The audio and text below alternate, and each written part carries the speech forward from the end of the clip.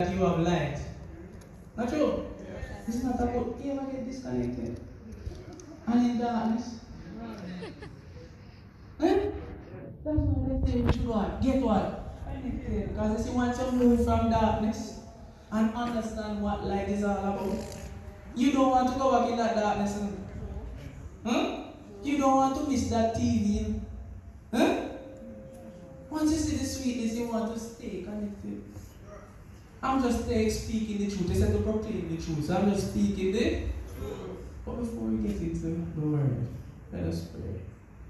Dear kind and loving Father, you see, dear Lord, like Jonah, I wanted to run away, but I'm here.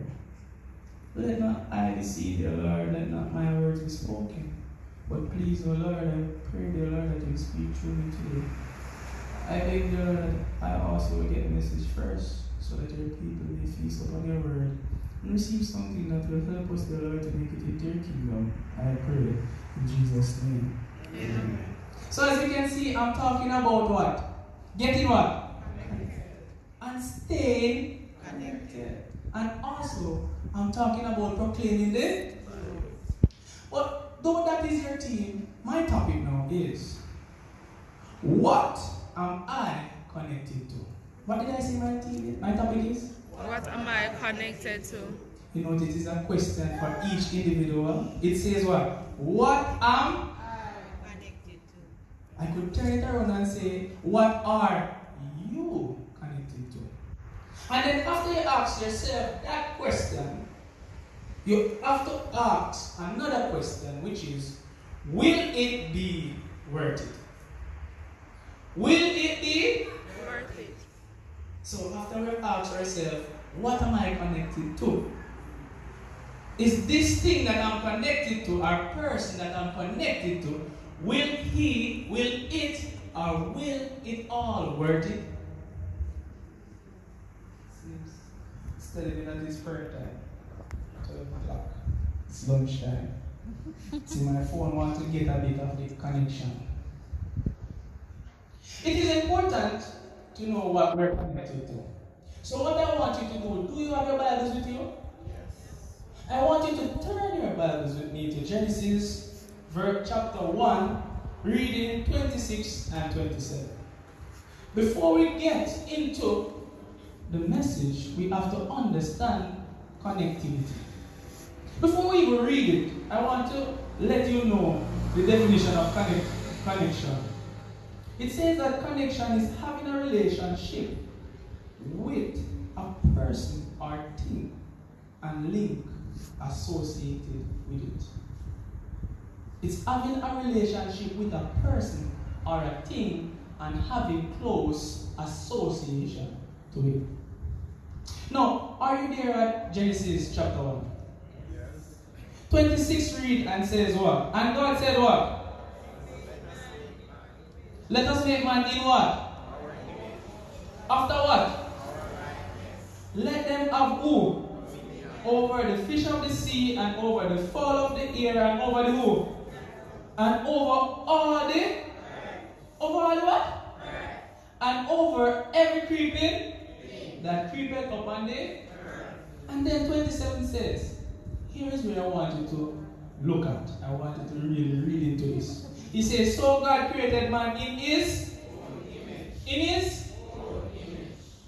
In the image of God created he who? Male and what? Female. Question to you, Lord. Do we still have male and females today? Yes. Who said no? I'm going to ask again because maybe that person was sleeping. Do we still have males and females today? Remember the team, you know, the team is talking about what? Get what? What I'm trying to show you is I'm taking us back into time to show us our connection with God. Here, God created who? Man and he didn't just create them. No. He didn't just create them like that. He created them in his own image. Meaning that we're connected to God. No man, not getting it. He made us to be connected to himself because he said that we were in his image. So therefore, it is said that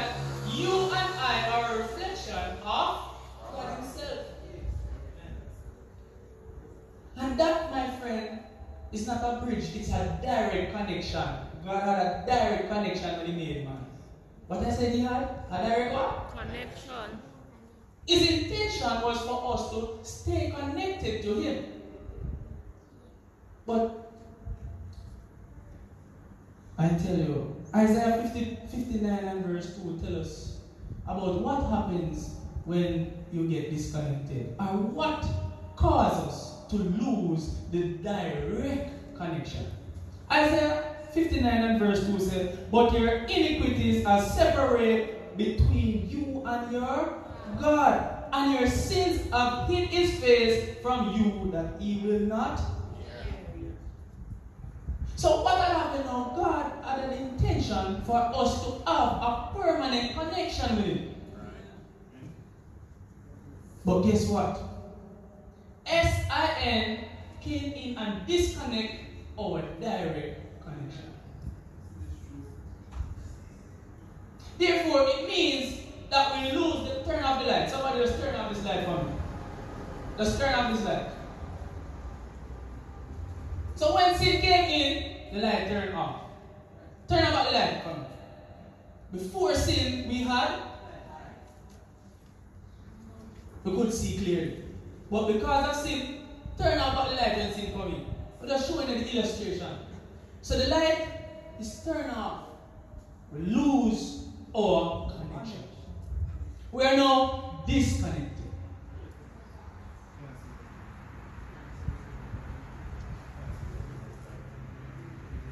And guess what? Only two persons sin cause the sin. Two persons.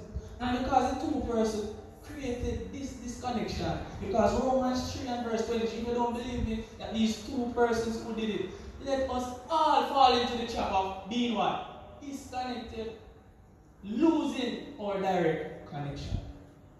Romans 3 verse 23 says, for all have sinned and come short of the glory of God. The moment I don't think you understand the seriousness of this disconnection. The moment that sin came in and disconnect our straight connection to God himself means that we mar his image. Right? It means therefore that God should put us to death immediately. And if you don't believe me, Romans 6 verse 23 says, for the wages of sin is what? Death. I will not go read the next part as yet. The wages of sin is what? Death. So this disconnection that came in and cut off our direct relationship with God himself should lead us to what? Death. So that means we are walking dead. Because we all should have. We're talking about our topic is what?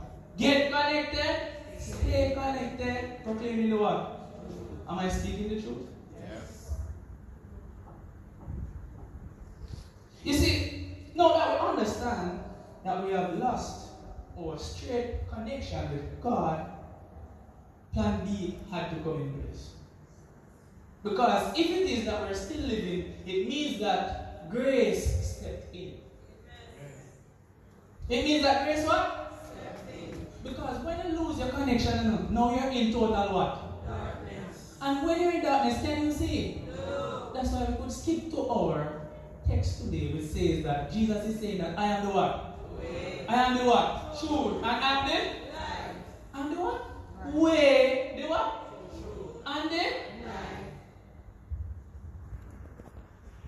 Let us turn to John 15, reading from 5 to 7.